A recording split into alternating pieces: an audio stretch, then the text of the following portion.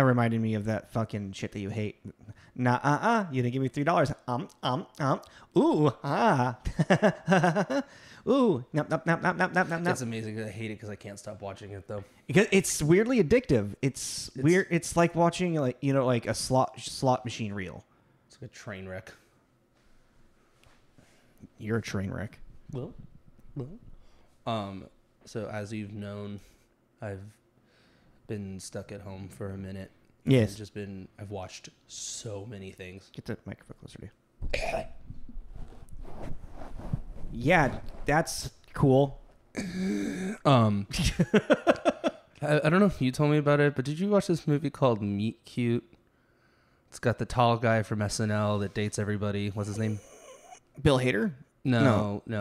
Younger. Andy Samberg? No. He dated Kim after Kanye. Pete Davidson. Yeah, Pete Davidson. With Kaylee Cuoco. Yeah. Oh, I want to finish it. No, but it's like it's a time loop one, and she's trying to figure out how to like make the date perfect. Yeah, it's really bizarre. Yeah, no, it looked really bizarre. Well, like I put it on because I thought it was gonna be like rom-com-y. It is a little bit, isn't it? Oh, really? All right.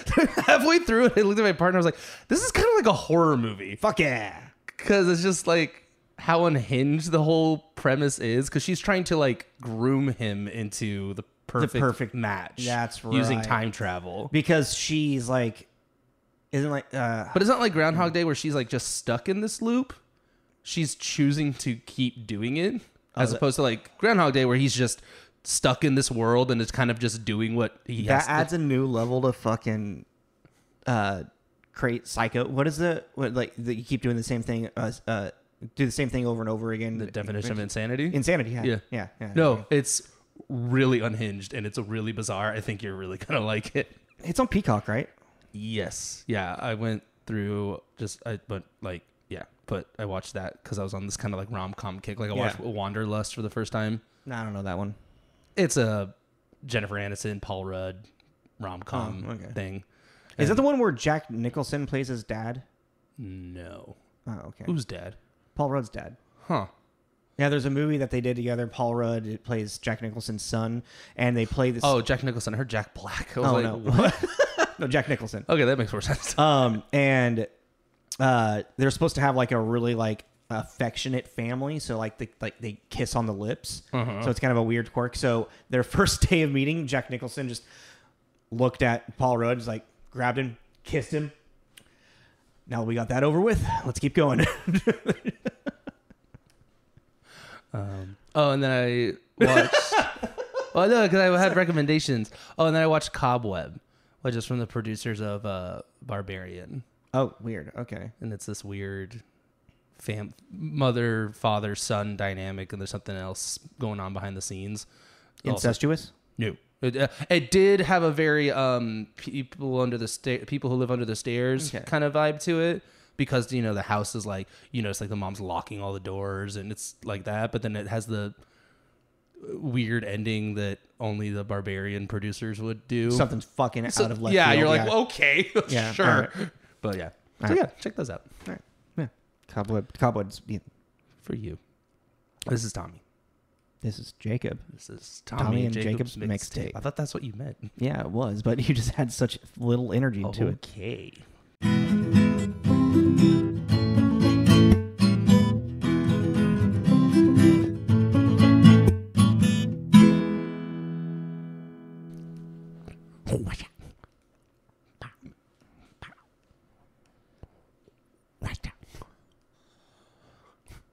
Hadouken.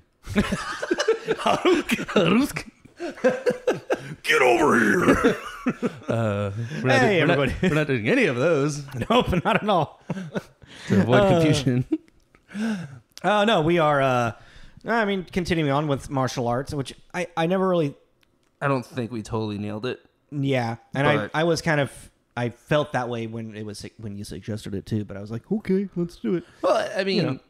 Still a good watch, but it didn't really... Meh, yeah.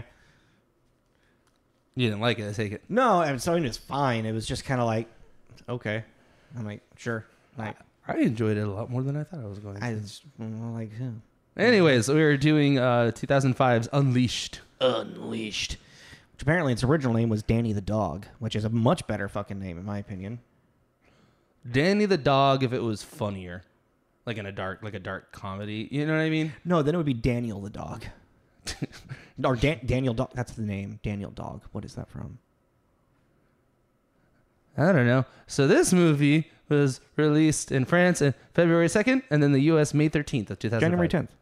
Okay, I read the wrong thing. Yeah, it's premiere January 10th. But yeah, it was originally released in French. Why am I saying it so weird? Who is this? What's his voice? I'm in a weird mood today. Anyways. Yeah, Unleashed came out in France first, January 10th, 2005. And then, had its United States release May 13th. And that's because it's French producers and writers and directors and whatnot. So I actually looked at the box office for this one because I was curious if like the worldwide would have been a lot more than the domestic, and no, it was just like right the same. Pretty much, it was like 102 domestic, and then 96 worldwide. I was like, okay, well that makes sense because this movie is just kind of like mid-tier box office, mid-tier movie, mid-tier. So if you don't know, the movie synopsis... Am I making you uncomfortable? A little bit.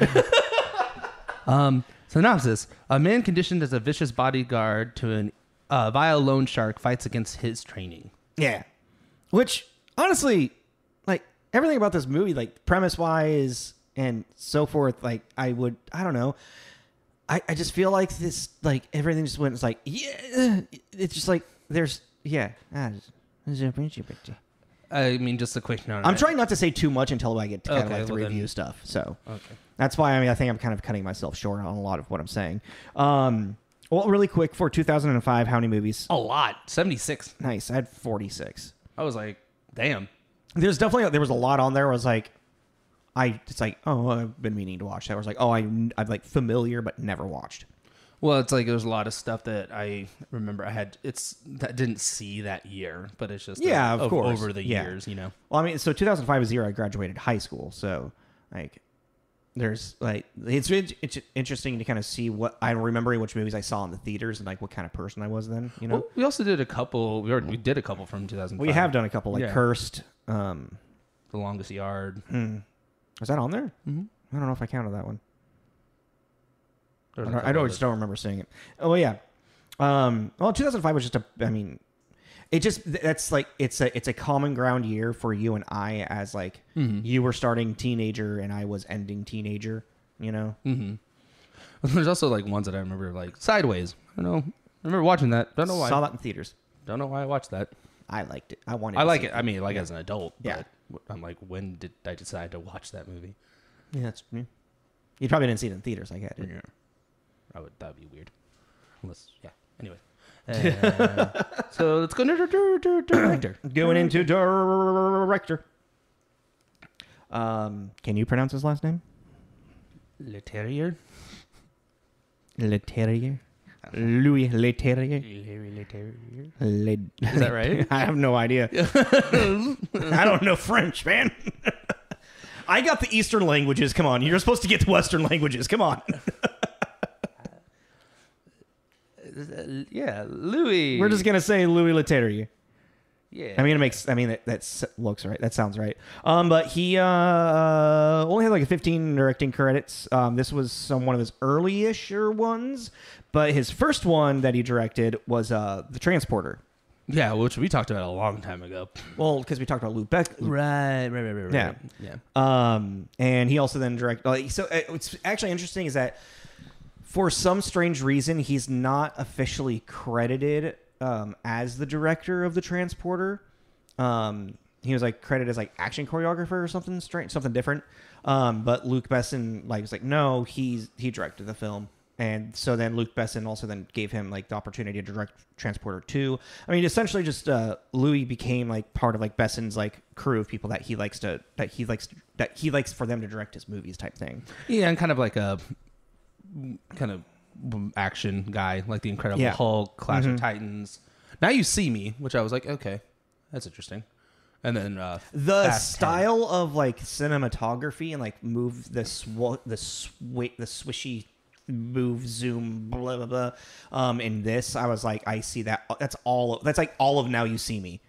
Yeah. It's like that entire movie is like all on like the cameras, but it's like on a drone. I do not like those movies. Really? I think they're so bad. I think they're so fun. They're just hot garbage. I don't think they're good. Yeah, that's fair. You know, yeah, I that's think fair. they're fun. That's fine. Yeah, there's a difference between finding something fun and just and you know knowing that it's bad. You know what I mean? The Phantom. Yeah, you know. Yeah. You know, we like bad cinema sometimes. It's just sometimes I like. For me, like sometimes a bad cinema that someone might just find fun, I'm like I can't get behind. Like I'm just bored. But yeah, this was written by Luc Besson. Yeah, Luc Besson, which we did for my birthday a couple years ago. Yeah, Fifth Element. It's interesting. Is like, okay, so going into this movie, I didn't know that this was Luc Besson. I didn't either.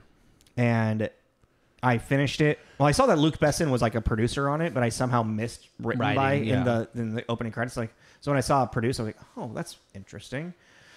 Huh. And then like it ended and whatnot, and I was like, well, that was weird. Whatever. Okay.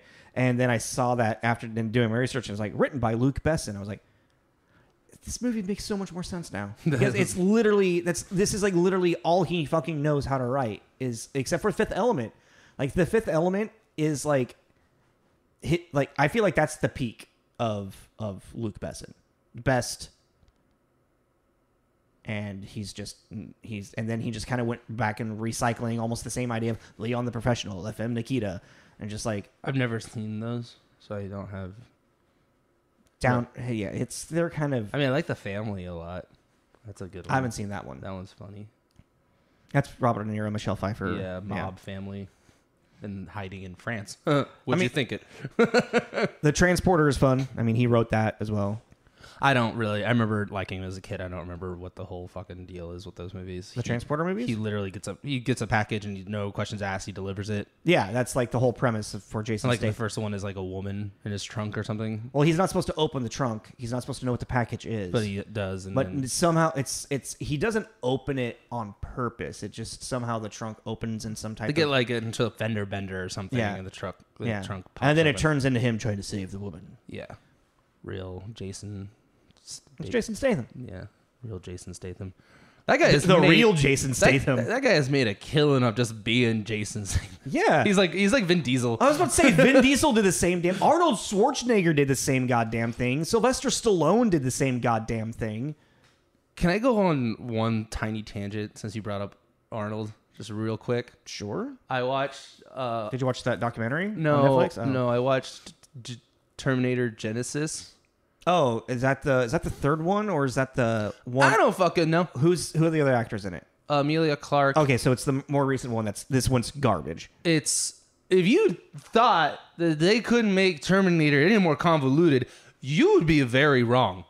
I mean, granted, the last one I really remember seeing was the Christian Bale one. No.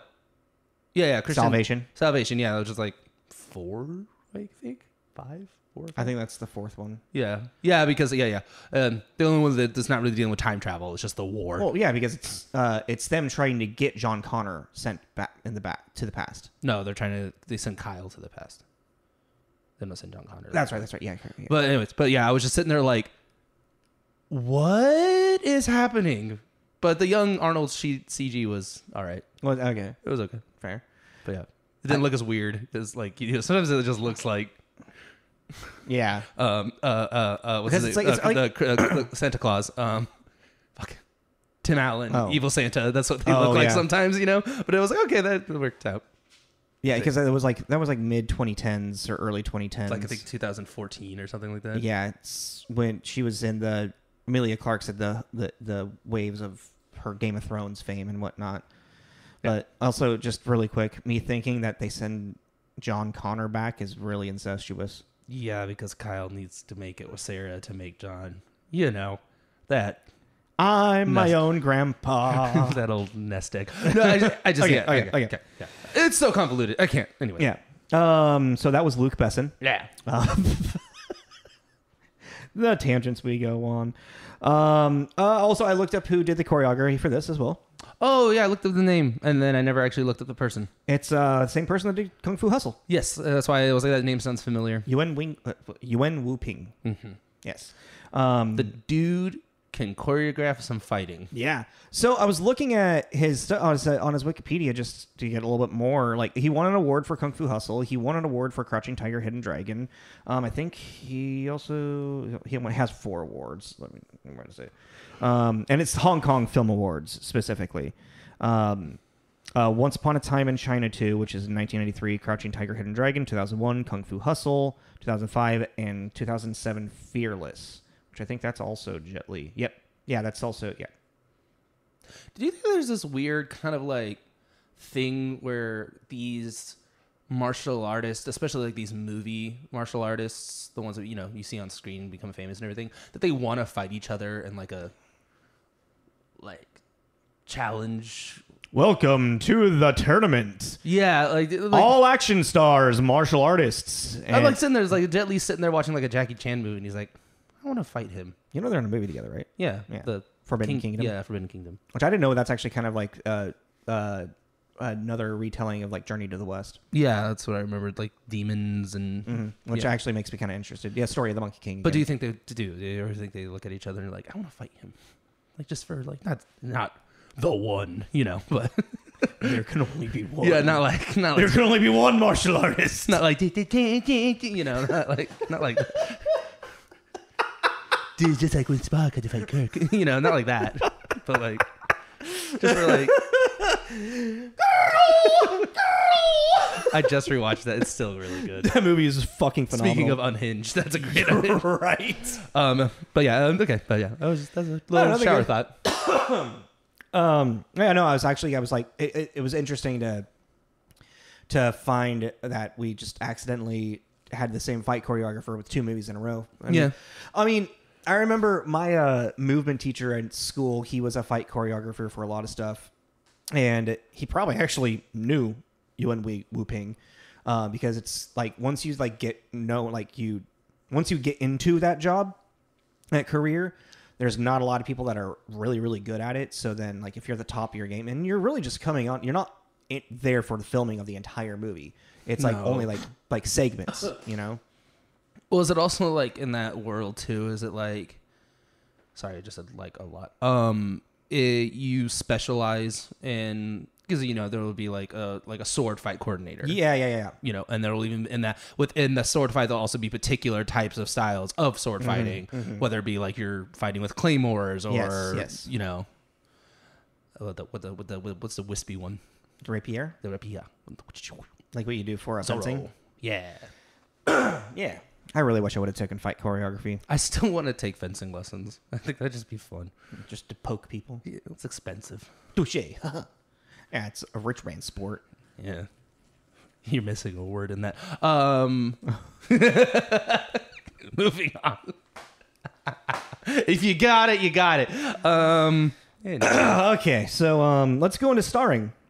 Because it's actually got a pretty good cast. And also, completely forgot Morgan Freeman. I utterly forgot that. I was like, oh, wait, that's right. There's an entire other story to this movie. Yeah. I think we just literally were so zeroed and focused in on the fact that it's Jet Li as just like a prisoner, a trained killer dog type. Yeah. And then all of a sudden it's like Morgan Freeman showed. I'm like, Morgan Freeman? I was like, yeah, there's some heart in this. And like, no, he showed up and I was like, is that Morgan fucking Freeman? And then I was like, oh my God, yeah, there's an actual story to this movie. So as we said multiple times, Jet Li plays Danny the dog. How many Jet Li movies have you actually seen? Not a lot. He also has been in like 54. A lot of those. I mean, a lot of them are Chinese. Yeah. So there is one. I have this, and I was actually trying to go through the list. Is it Black Mask? No, I do want to watch that. Is that the superhero? Yeah. Cool. I was like, we should add that to the list. That looks like. No, there's this one. I think I have this real like memory of being young and watching a movie where it's young him like fighting his brother, but it's like. It's not a modern day movie. Like, is it a Chinese movie? Yeah. Okay. And I remember really liking it, but I remember interesting. I think it's him. Again, this is like such a fuzzy memory. I was really little, but I remember wearing like a blue robe and like having an argument with his brother. And I don't know if it was him, but I was really going through the list trying to figure it out. But that was hard because they're all Chinese movies. So I was still trying to figure it out. But not a lot, to answer your question. Sorry. Like, the one I've seen the most is probably the one, Fearless. I want to watch War. I haven't seen Fearless. First one I watched probably was actually Lethal Weapon 4. I always forget he was in that. Yeah, that was his first American movie. And I think he only says like 4 or 5 lines in it, but he's kind of like the main antagonist in it. Well, it's like his family is like the main antagonist of it because it's all about like Chinese immigration and slaves and stuff. Okay. And like his family is like the Chinese mafia that's like importing people as goods pretty much to use them for slavery for counterfeit money. Human trafficking. Yeah, human trafficking. And there's him and it ends with a fight scene with Jet Li versus Mel Gibson and Donald Glover. Danny Glover. But yeah, I remember the one I have seen either Romeo Must Die or Cradle to the Grave. I don't know which one because both of them have Jet Li and DMX in it, and that's all I remember about the movie is seeing Jet Li and DMX in a movie together. Which blows just the fact that DMX that's an interesting statement has an acting career and that he had multiple movies with Jet Li. And they fought in one of them, I remember as well. Yeah, I mean, I've seen like Hero. I have seen The Forbidden Kingdom. I don't remember that. Yeah, he plays the Monkey King. Oh, okay. Mm-hmm. The Mummy, which I just watched, and that's the third one. That is a hot pile of garbage. That is woof. That is rough. There's like that's a really rough movie. That is. You know, we talk about Universal ride through and through. Yeah. That is all that is. That is literally just a Universal ride that doesn't move. Mm-hmm. There's nothing else to that movie. And then in Mulan, which the remake, which I have not seen yet. I watched it and immediately forgot about it. That's fair. Yeah, I heard. Yeah, it just didn't. Not really good reviews. I've also heard about it as well. Yeah, it just didn't really stick. A lot of those remakes really didn't, though. Yeah. I don't remember Dumbo. I forgot that happened. Mm-hmm. Oh, that's usually the response people have. Oh yeah, that's a thing. You know which one I always forget? Beauty and the Beast. Also, yeah, that's fair. That's fair. Lion King because it's shot for shot, pretty much. Oh no! Don't yell at me about it. No, it's almost a shot for shot. Okay. As soon as I said it's really strangely like weirdly almost shot for shot for like a lot of the scenes. It's very weird, which was also kind of like it's just why. John Favreau, why? No, it's weird that now I'm thinking about it because remember I don't know if they still do it. Remember the Vault? Disney Vault every Sunday night. Well, no, ABC? they would every couple. Oh no, that was Magical Kingdom. Sorry, like every 10 years or something, they would re-release an old one from the Vault, remastered and everything. Yeah. So just go back to that. Just go back to. Yeah, but you can stream everything now. That was to make money. Off of the VHSs. Like off a bunch of basically dead stock that was just sitting around. So now they're making money on their dead stock by remaking it. Disney, fuck you. Moving on. Morgan Freeman. Happiest place on earth. Morgan Freeman's in this movie as well. He plays a blind man. If you don't know who Morgan Freeman is. He plays a blind man. There's a piano tuner. Also, that's. I'm a piano tuner, but I'm blind. I just do it all by ear. God, I hate the characters in this movie, actually. Morgan Freeman is and Now You See Me. 2.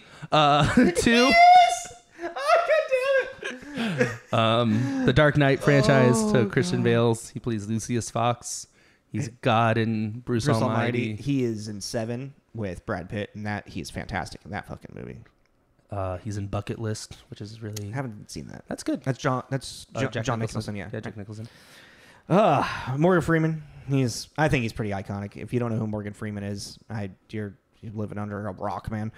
Bob Hoskins, though. Did you also need subtitles to understand what the fuck he was saying in this? I did. That really hard. I didn't know that he was British. I was like halfway through the movie. I'm like, man, he's doing this accent really good, man. And I looked it up and he's like, Bob Hoskins, British actor. I'm like, huh. Oh, okay. Okay. What? Right here, described by director John McKenzie as an actor from the British tradition, but with an almost American approach. Maybe, yeah, I don't know. Well, because everything that I've seen him in, though, like Super Mario Brothers, Who Framed Roger Rabbit. There's more.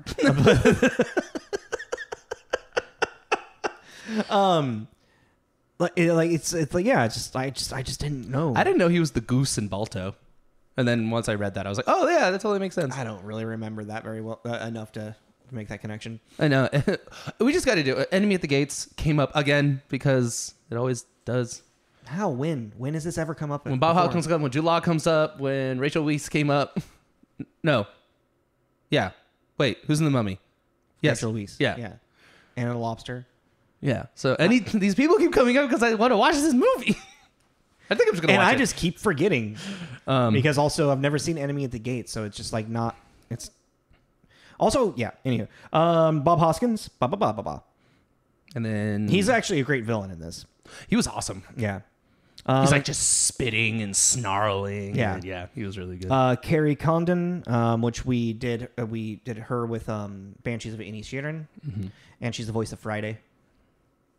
Oh yeah, in the Marvel yeah. MCU. And then was a recurring character Better Call Saul. I never saw Better Call Saul. I haven't watched Better Call Saul yet, which I need to get around to. Isn't that like connected to Breaking Bad or something? It's the prequel to it, more or less, because Saul plays Walter's lawyer in Breaking Bad, and he was such an interesting character. Actually, like not very much screen time, but like it was enough for that, like to continue on. But like he's like it starts. I want to say in the first season, like he's a reoccurring character throughout all of Breaking Bad. Like every season, he's like there is like yeah.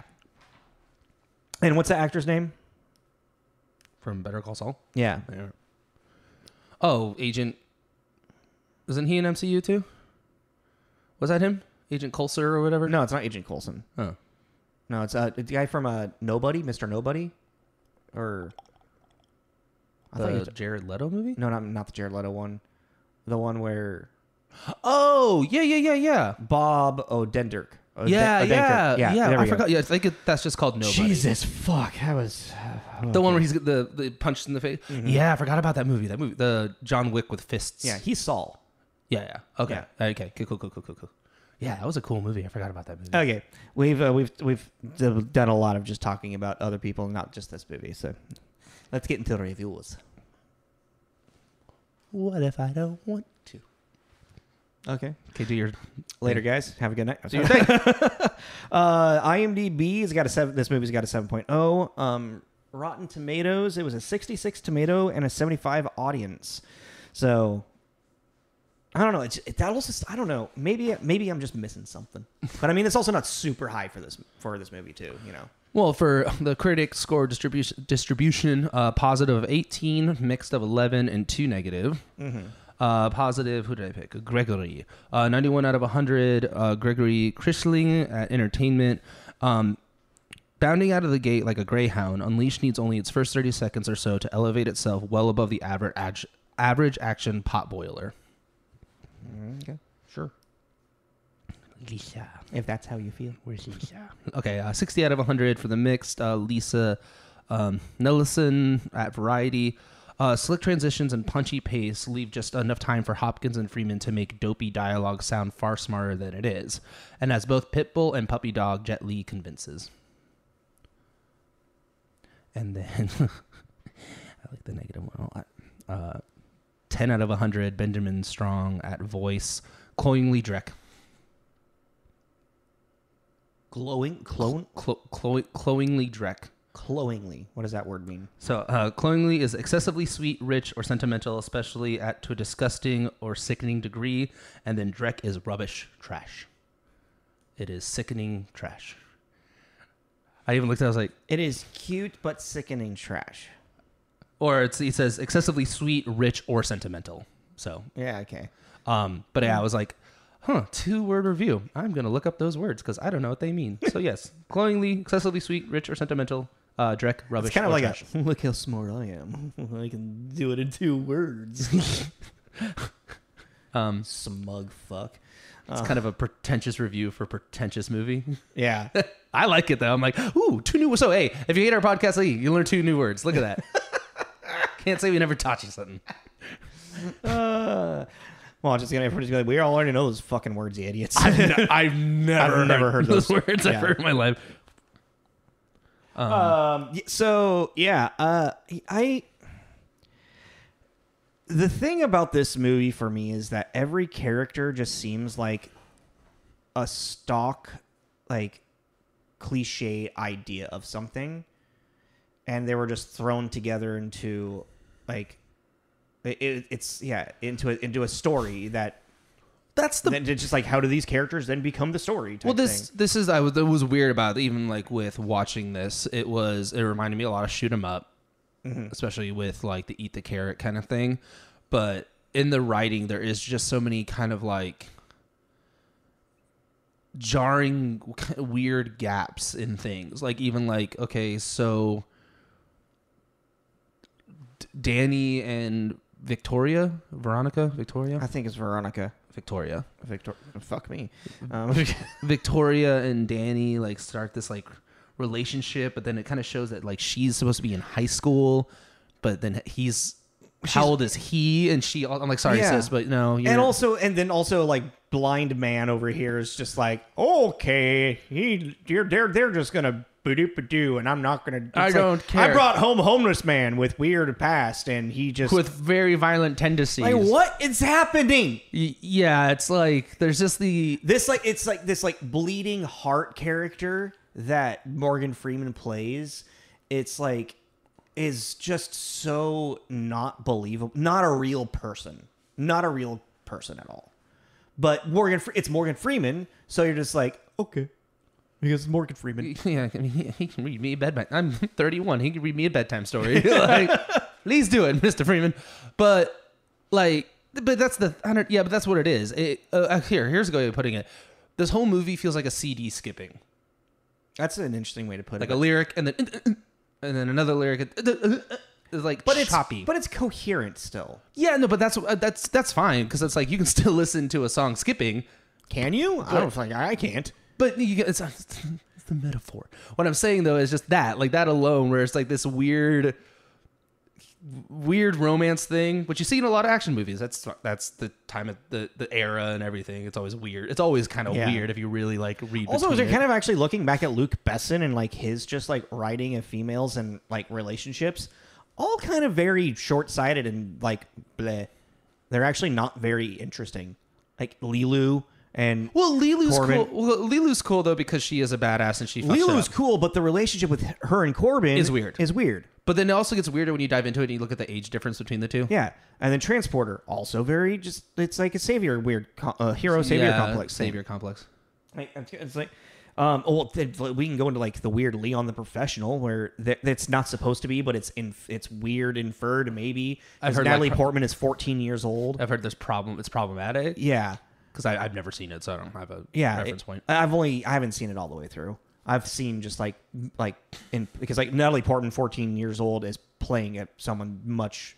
The way that she presents it is like she's an adult. It's very Natalie Portman's just a wonderful actress. She always has been. Is the end of that statement.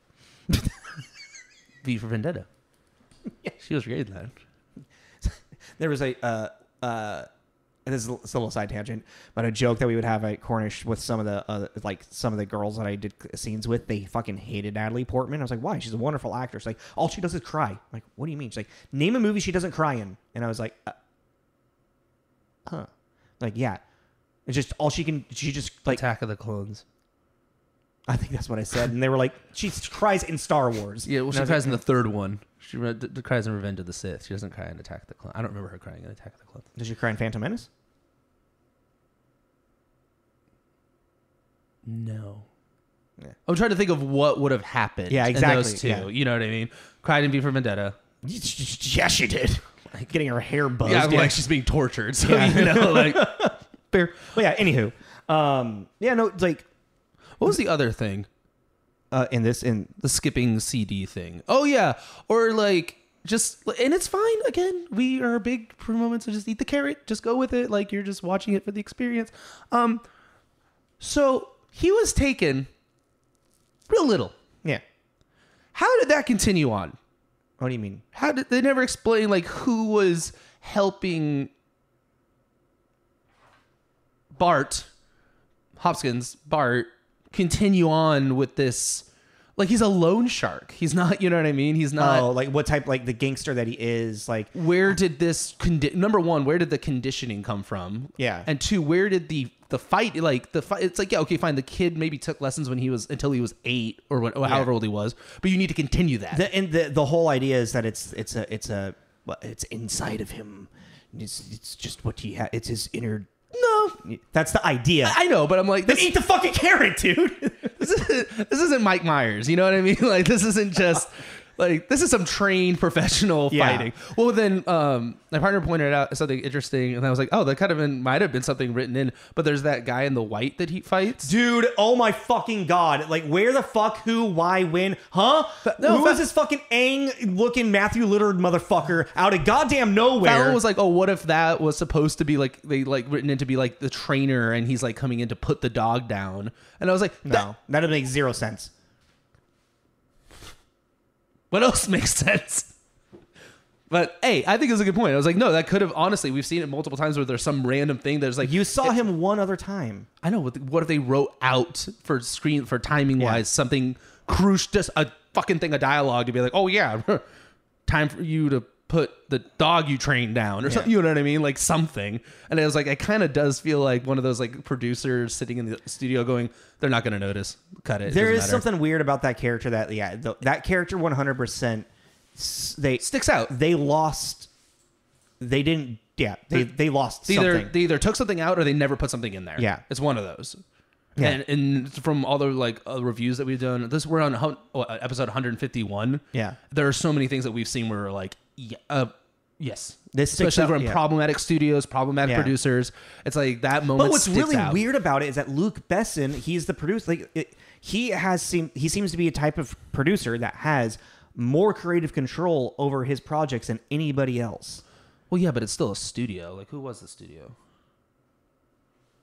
Companies, Europa Corps, and then Danny the Dog Ltd, which I looked up, and this is the only movie under that. So it was Europa Corp. Yeah, Europa Corp, which I don't have any kind of.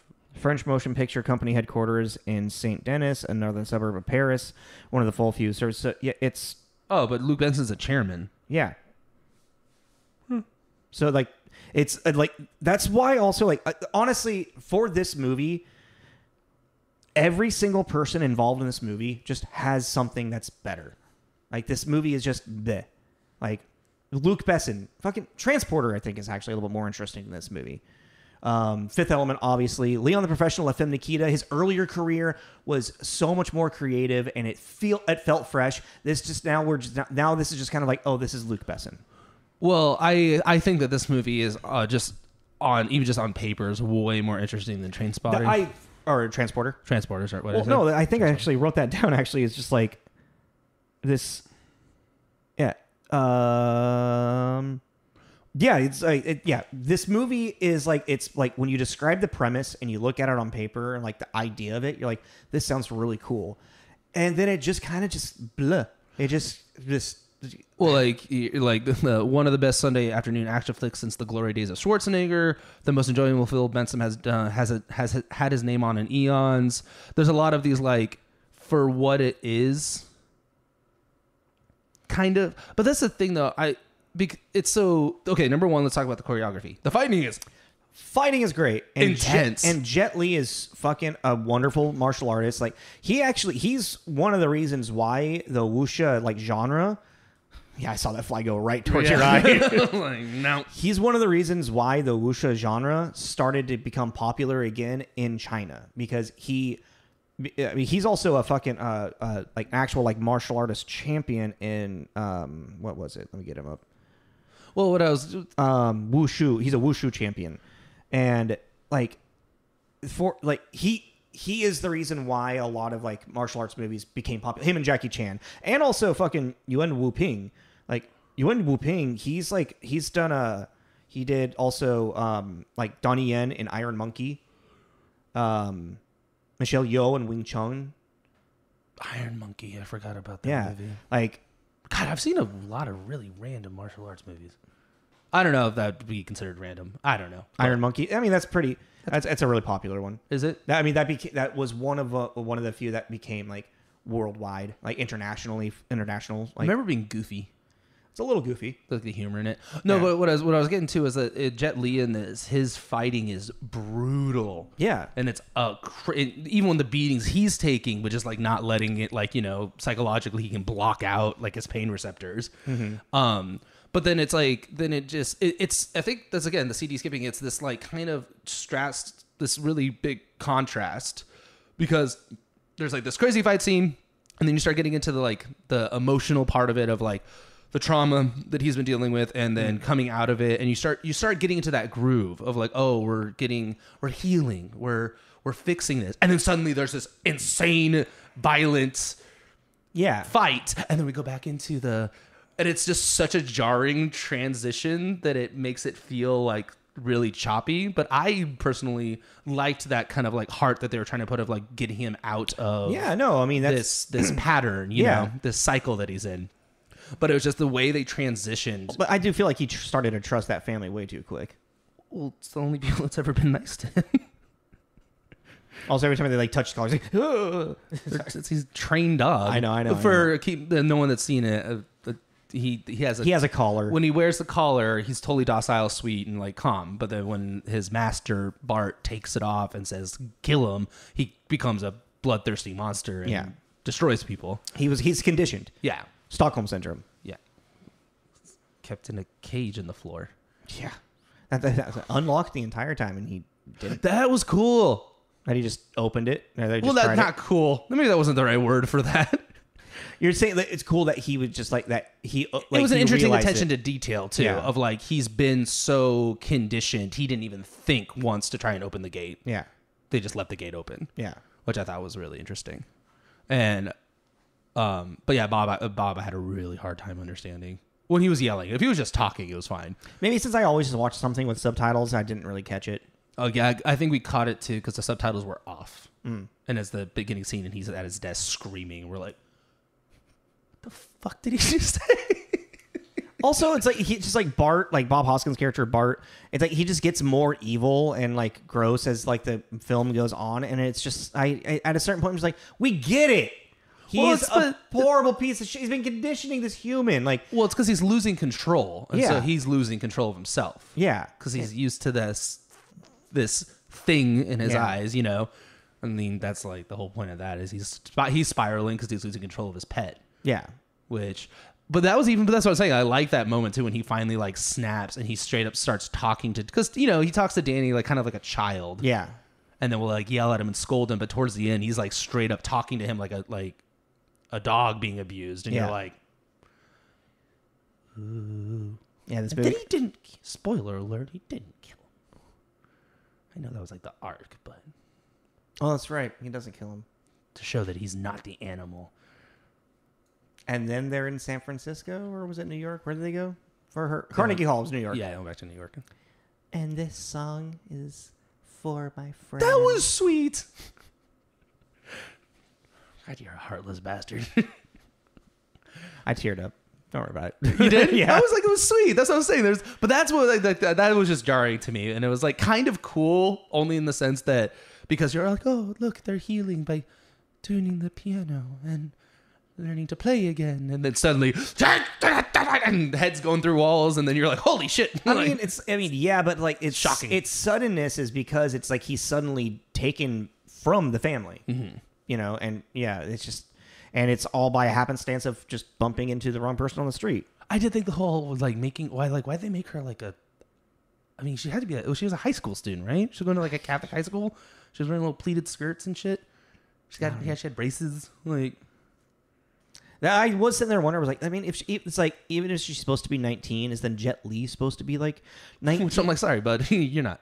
No, but I think he is supposed to be like younger, like closer to her like in age. 20s or something. Early 20s, because if you think about like when he was taken by Bart, And when his mother, all that whole thing with his mother happened, when she was killed by him because he's a piece of shit at, yeah. If you weren't sure of a piece of shit he was, don't worry, he kills the mom to really solidify it. Yeah, because she won't have sex with him. God damn it. Where was my brain? Oh yeah. They go to the school that she was at and they're like, oh yeah, she just disappeared. They thought it was money issues. And it's like this older woman is like, so this is probably within like if like a decade to maybe a decade and a half. We could have paid attention on the book she grabbed. It said what year it was, and I don't remember. Oh yeah, they were all in order. Yeah, I don't think they actually. Yeah, I don't. Yeah, but yeah, I think it's supposed to, like, if he was taken when he was a young boy, let's say 6. 20 years. He's 26. I don't think it's been 2 decades. I think it's been a decade to maybe a decade and a half. All right, so it's 15 years. He would be like 20, 21. Yeah.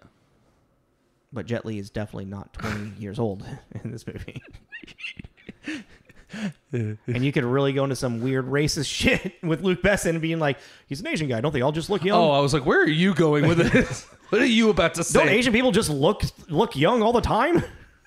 Oh, yeah. Oh, you're not going to say it? Oh, okay. no. I would have said, yeah. You would have said it if you didn't say your name. Yeah. Yeah, exactly. It was one or the other, and the first, yeah. You know, I think also like a big thing, like I was kind of noticing through this movie is like Jet Li is a great martial artist, and he is wonderful for martial arts movies, obviously.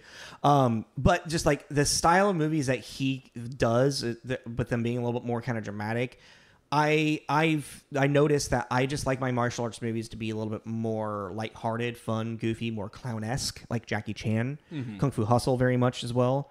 So like there was kind of watching this, I was like,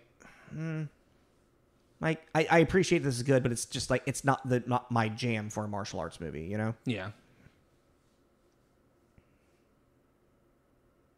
Where are we at? 47.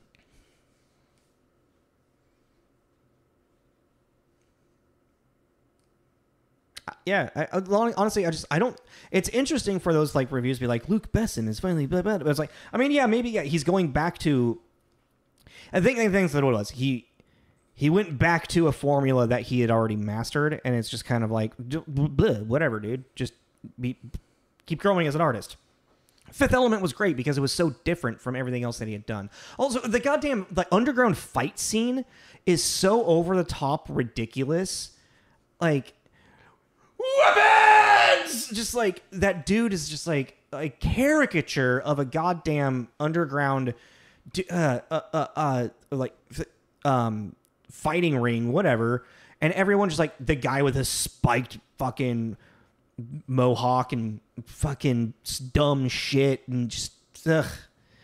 It was a great choreographed fight scene, but it was just dumb with like the characters.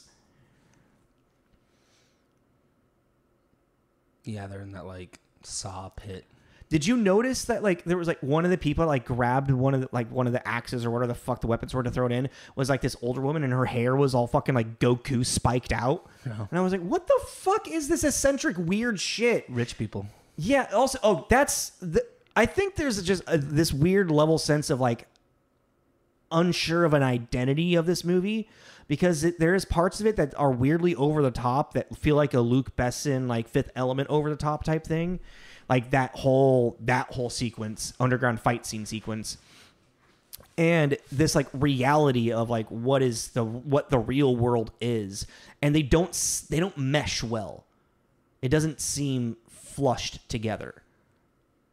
Well, yeah, I mean that's what I was also saying with just the fight scenes in general, and then this like. Healing arc that we're going through. It does. Yeah, this movie does feel. I don't know. It has this moments where it does. You're like, okay, this is its identity. Oh wait, nope. Is this its identity? Yeah, exactly. He heals through the power of love and music, and tuning pianos. And girl with braces. Well, I thought that scene was really bizarre too. She like, I get it that you're trying to make the story move along and everything, but her taking off the collar, I was like, don't do that. Don't do that. Yeah. Don't touch the collar. Don't touch the collar. Don't. You've seen what happens when you take the collar off. She hasn't seen what happens when you take the collar off. She hadn't yet? No, she'd had no idea. Well, he doesn't look like you want to take it off. But she takes it off and it's all okay. She's all in a robe and she's like, let me take it off. And I'm like, this is getting weird. That was really... I just don't get that. I really am like, what, just make him 25 and she's coming out of college getting ready to go to... I don't know. There doesn't need to be a love situation in as well, Luc Besson. There really didn't. That's definitely one of those not necessary. Yeah, completely unnecessary.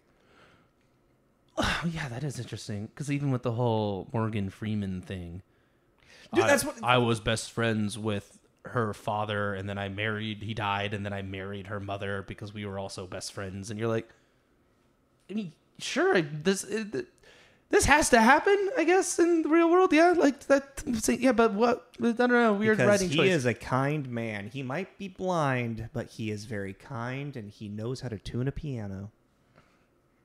Is that what it? I don't fucking know. It's dumb. It was just weird. I was just like, it's like these characters. Yeah, it's like it's weird for me to say stock characters because they're really. It's like I can't. They feel cliched.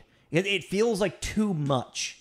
You know what I mean? I mean, if you were to take away, I guess if you were to take away the specifics of them, okay, so you have Morgan Freeman, who is the wise old man, teaching life lessons, you know, and a lot of the time, they'll give the wise old man a cane or something to like show that the hardships they have gone through on their own. Yeah, so he's blind. So they make him blind. But he can tune a damn piano, man. I mean, why is that so crazy to you? It's not that it's not crazy. It's just like... It is sound. Yeah, I know. But it's just this whole thing of like... what am I trying to say? It's like, I know where it is in my mind. It's, you people out there understand me what I'm saying. I don't know, actually. And by you people, it means blind people.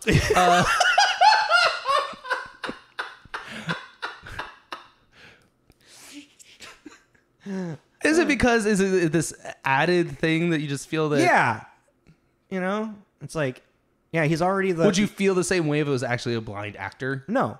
Is it because they got Morgan Freeman? They're no, like, it's just feels extra. Yeah. It feels unnecessary.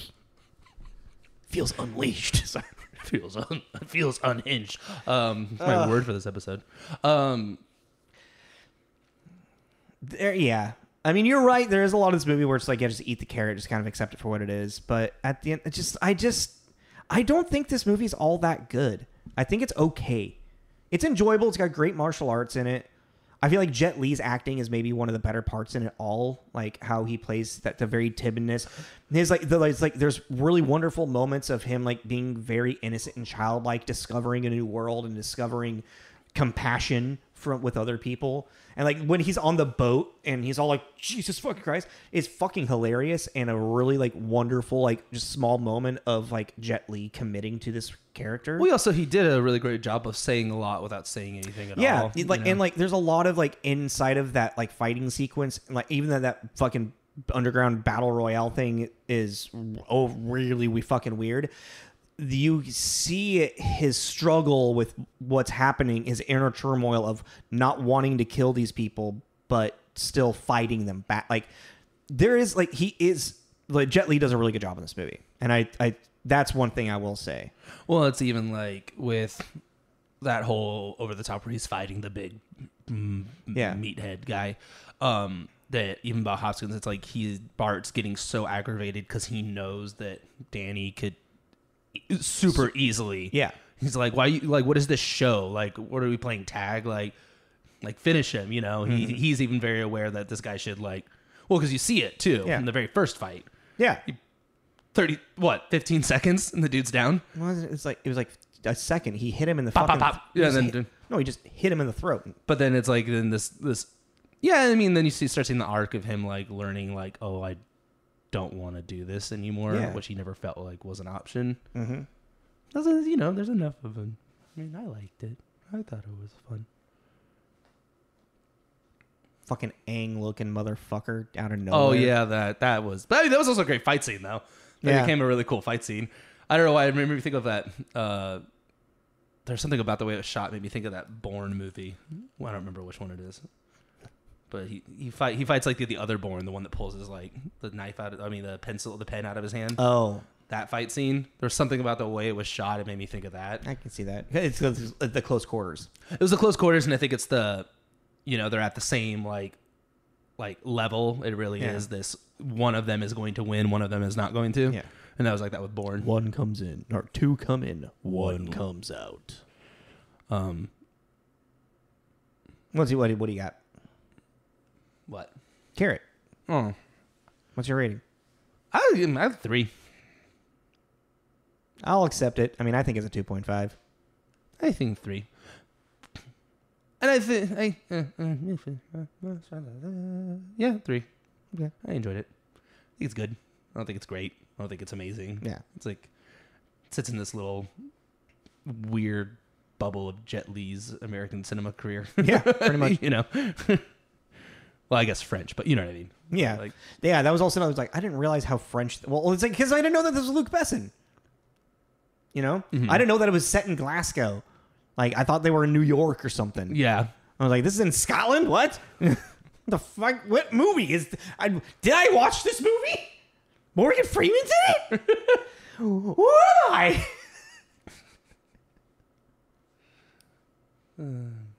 Yeah. I didn't even realize it was in Glasgow. I didn't catch them say that at all. It was just like, Europe. Yeah, pretty You know much. what I mean? It was like Europe, somewhere in Europe. Yep, Europe. Looks like Europe. Sure looks like Europe. Sure looks like Europe. Hey, what's that over there? Looks like Europe to me. Looks like Europe. Looks like not America. That's what it looks like. God damn it. Where my cornfields at? Yeah. It's too many castles.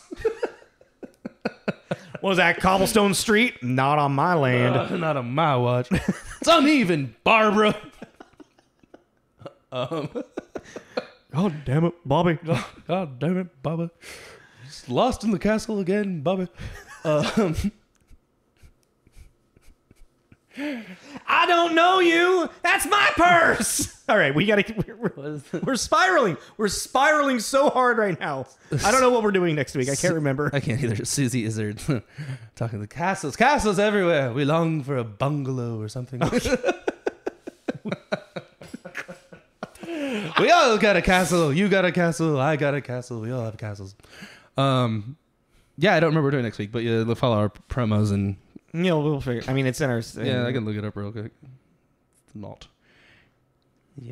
Oh God. Hey, it kind of works out. Warriors are virtue. Oh Jesus Christ! We're doing like That's right. We're doing our children's fever dream block. Yeah, and Warriors of Virtue is a fantasy movie, but with martial art fighting kangaroos in a fantasy world that a young boy must find the book and save the land. It's a young boy hero story with talking kangaroos that fight with the elements. The elements. Even though, and then one of them's metal for some weird fucking reason. That wasn't that Earth? No, there was already an Earth. Yeah, there's 5 elements. It's fire, wind, earth, water. Thank you, and metal. Yeah. Like what? Wouldn't that become a fucking element? Isn't that just earth and fire mixed together pretty much? Sorry, Herc. We're already at 5, and we want to keep it an even number. Yeah. Could you imagine if some Okay, we need to. That's gonna be next week's talk. Okay. God damn it. But yeah, so if you don't remember that movie, check it out. I don't know where you can stream it. So. We had to buy it. I got the DVD. It's got the little book in it and everything. Damn. All right, so yeah, this is Tommy. This is Jacob. This is Tommy and Jacob's mixtape. Bye, everyone.